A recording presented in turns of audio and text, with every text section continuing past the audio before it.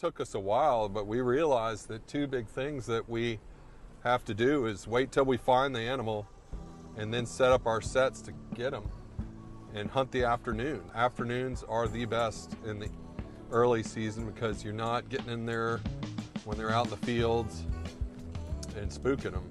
And that's another thing we do is we hunt the fields. We don't get back in the woods. We try to get them coming out in the afternoons to the fields to feed just like they're doing naturally. And that's how we've really found to be successful.